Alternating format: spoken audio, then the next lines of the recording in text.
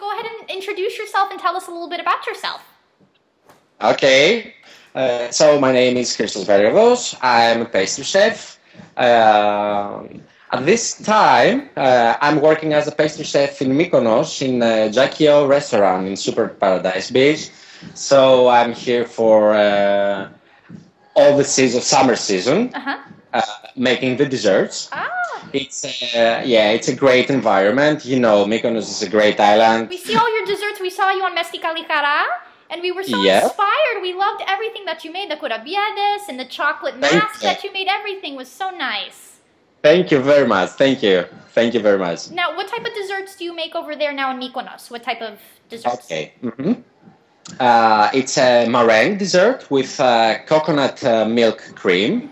It's another dessert, I call it After Eight because it's chocolate mousse with mint cream, like the original After Eight, you know.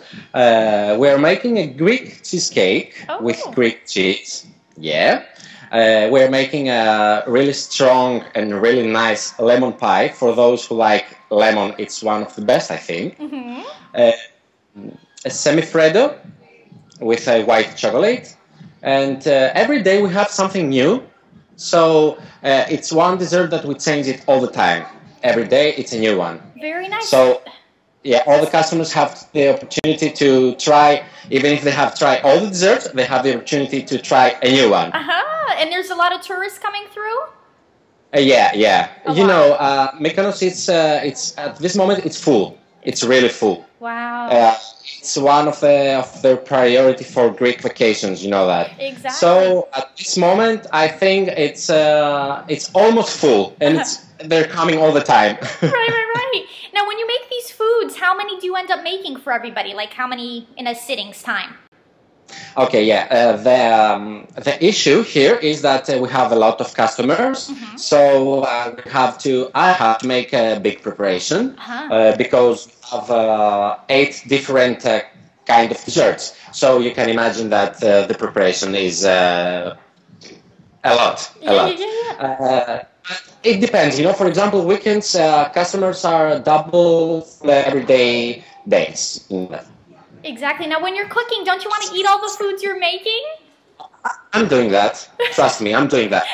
I love sweets. I love desserts. I'm addicted to sugar. Yeah, it's so good. How can you not? And all these foods look so delicious that you make. You want to eat them all. Yeah, I want. What's your favorite? What's your favorite? For me, one of my favorites is everything has to do with milk chocolate. Anything chocolate. Good choice. Now, we also saw your fashion show, the sweet fashion too that you did.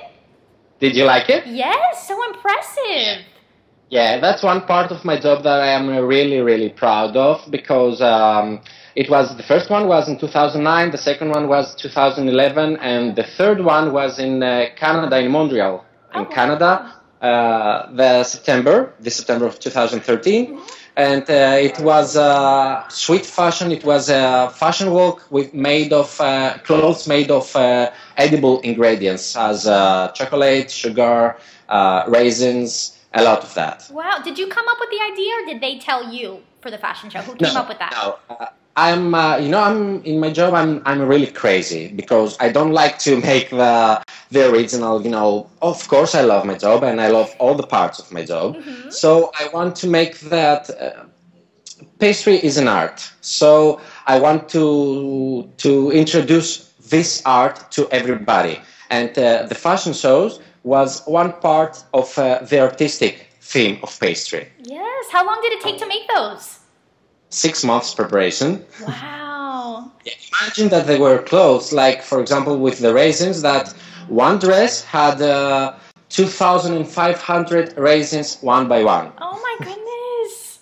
Wow. That is so neat though, because again, you see different foods and desserts and they're all basic and plain, but to see them wearing it, that's very impressive. Do you have a favorite Instagram photo that you've posted so far? Everything has to do with my niece. It's not dessert. It's not a dessert picture. She's sweet too. Yeah, exactly. You're very right. Media at this time is one of the best opportunities to advertise your job. So I am in that also. I have to. Exactly. And you know what's great? When you bake something, you can upload it, like different cakes that you make and stuff like that, which is nice. Exactly. And it can be like step by step, so it can be also a recipe. One can see and make it. So now tell us, when you're cooking stuff, what is the #1 item that you have to cook with? Like a pastry item? A spatula? Or what do you use most? It's, for me, yeah, of course, the spatula. If you are going to ask me that, I'm going to answer you with another way, because I think that the first thing that I have to have is good feeling. And, yeah, inspiration. That's the best. Yeah, that's the best. And I think the #1 for equipment. It's not equipment, I know that, but if you don't have inspiration, if you don't have good, if you're not in a good mood, you're not going to have a good result. Wow. That's for sure. See, I didn't realize this. I didn't realize that you need that inspiration to do all this. Yeah, it's the first thing. It's the first thing.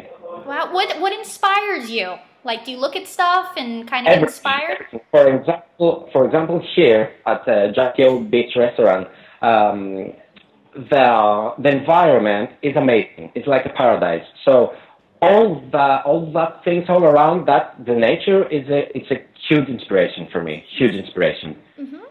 You can use the ingredients that you can find, like peppermint and all the things, and I can use it in dessert. So then also tell us, do you make like special cakes like they have like online? I've seen they make of like purses and like teddy bears and all out of fondant and all that stuff. You make all of those?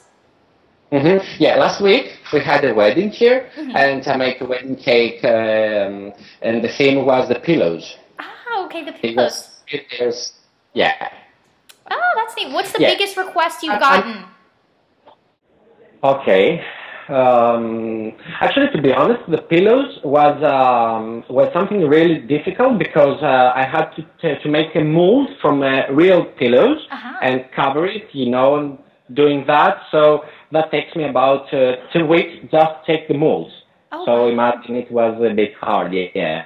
So but the result was like a real pillow. Wow, that's so neat. And then you add food coloring to make the colors? Yeah. Everything was edible. Everything's edible. That is very neat. What's a dream cake for you that you'd like to make? That's a good question. It's not something like a dream. It's the customer give me all the time the chance to make something new. So that's a level for me every time that I have to take it up and take it up and take it up. Right. And how about your favorite Greek food to make? What's your favorite? Okay, I don't have the time to make food because I'm a lot of hours in my work. But whenever I cook, one of my best is, and I know it's very Greek answer, but one of my best is moussaka. Oh, okay.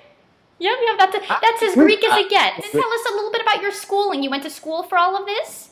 Yeah. I went to in a college in South France named École Nationale Supérieure de la Pâtisserie, with directors, the two huge names in pastry, Alain Ducasse and Yves Thuries, and it was one of the best school. It is one of the best school all around the world for pastry, and I am very proud for that. Wow, that's very nice. And how long was that process? How long?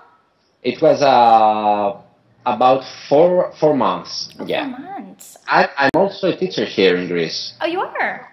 Yeah, the last 9 years I teach in a private school in Athens, the winters, and yeah, I love that. What do you teach them exactly? Yeah, theory and recipes. Okay, then we have a couple get-to-know-you questions. So first off, go ahead and tell us something we may not know about you. Okay, you don't know that I have something next to me that I'm gonna show it to you, and you're gonna be like, that's coconut. Oh my goodness! Oh, that's so neat. And the other thing that you don't know is that I'm gonna give you the recipe. Oh, okay, great. Yes, go ahead and share with us the recipe. Okay, are you ready? Yep, we're ready. Okay, it's a very, very easy recipe. So you're going to need 2 eggs, 1 egg yolk, 250 grams of icing sugar and 300 grams of coconut powder. Mm-hmm. So you first mix the egg yolks with the eggs and the icing sugar, and then you put the coconut powder, you mix it together, and you make it like small rocks, and you bake it in 200 degrees of Celsius for about 8 minutes. And so easy, you've got a small dessert. Oh, wow. Simple and very easy. Yeah. That's great. Everyone can make that. That's something that I want to promote with pastry, that a lot of people think that pastry is something difficult, something very stressful. It's not. Pastry is simple. You just have to have your mind in the recipe and in your ingredient, and the result is going to be perfect.